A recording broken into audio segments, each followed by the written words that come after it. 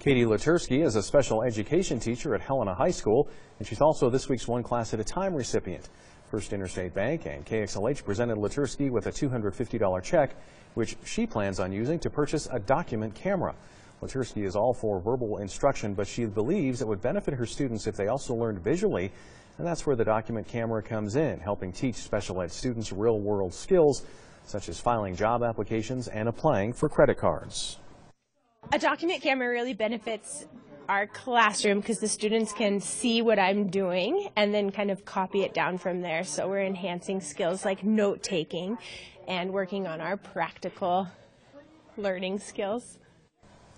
Literski says a document camera will also help in applying for a library card and banking.